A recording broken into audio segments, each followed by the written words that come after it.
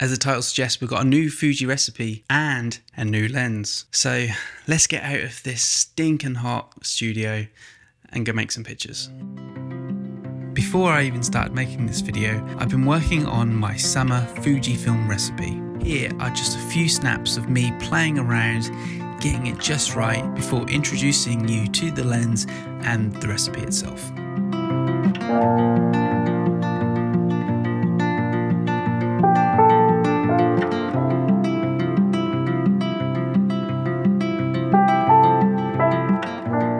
Okay, that's a hell of a lot better than that studio. But I've also had to find some shade because it's so hot today here in England. But yeah, I am here with a brand new lens and a brand new Fuji recipe. Now for ease, I'm just going to call this my summer Fuji recipe. If you can think of something nice, write it in the comments and I'll call it that instead.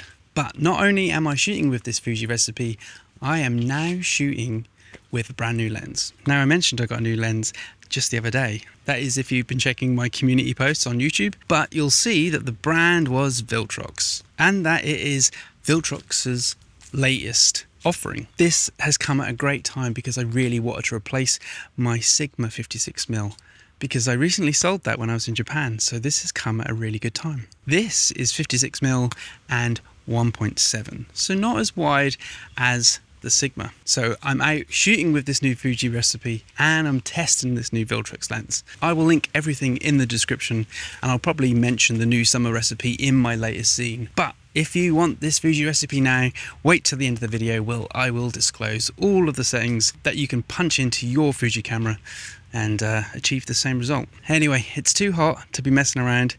Let's go take some photos and we'll talk more about both of these things in a moment.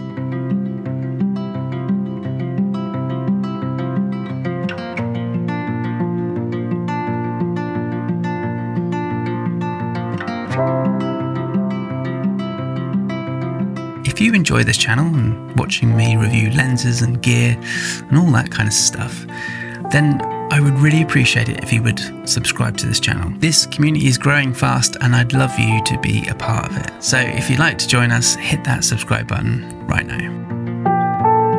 And now the sun is on the hood and the wilderness is just, it's all I have to trust. I've been waiting for so long.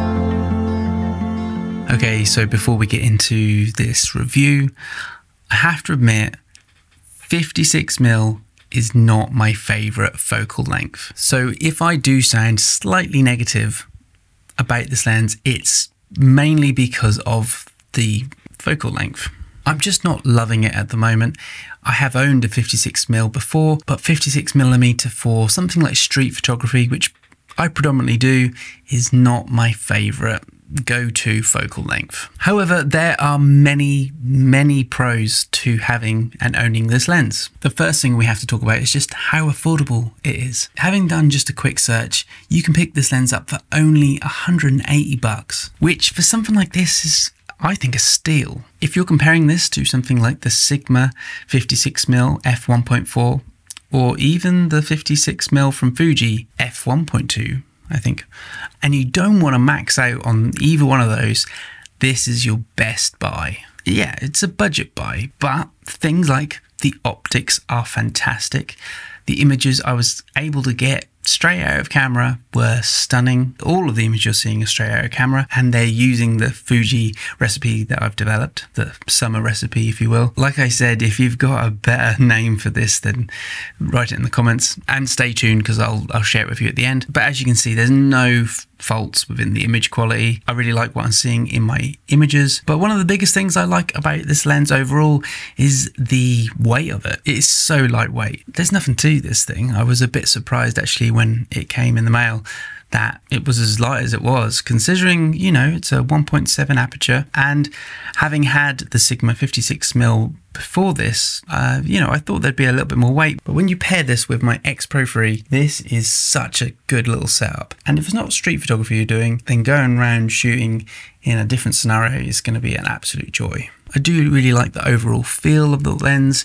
It's a nice build quality. There is no aperture ring. Similar to the 56mm from Sigma, this is, you know, something I've talked about at length. I really desire and want an aperture ring on my lenses, and this doesn't. So a slight niggle, but again, for the price, you know, it's a minor thing, because you can just use the front or back dial to assign how you want to set your aperture. I don't really use a lens hood, but I quite like this one, especially if I'm chucking it around in my bag, you know, banging. I don't want to bang the front lens, so I don't know why I like it, but I do.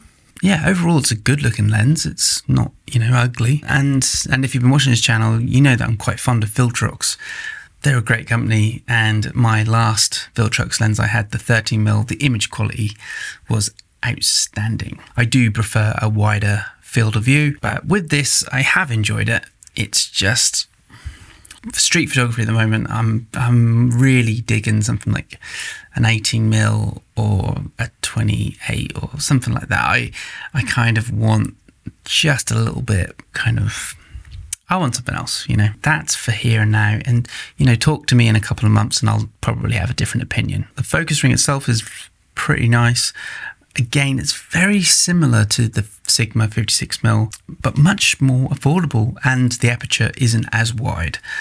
But it depends what you're using this for. If you are wanting to shoot more at nighttime in low light, then I would push you towards the Sigma. But for everyday use, I think if you want an affordable 85mm equivalent short telephoto lens, I think this Viltrox will do you. I really like the photos that I'm producing with this lens. So like I said, there are 3 tiers to what telephoto lens you got. You got the Fuji, that's most expensive.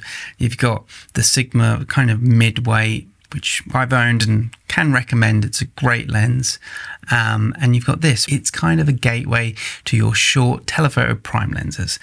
It's got a nice aperture. It's not the widest, but it's gonna do the job. So overall, really beautiful little lens. A big thank you to Viltrox, who sent this out to me. They have not paid me. These are my honest opinions of this lens. They just sent it out and wanted me to review it. In short, I love this lens. Wish I was an aperture ring. Not my favorite focal length, but would recommend it to someone who would want something like this for everyday use. So yeah.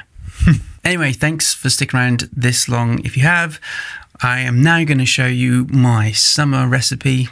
I think that's fine as a name, but anyway, here's the recipe in its entirety.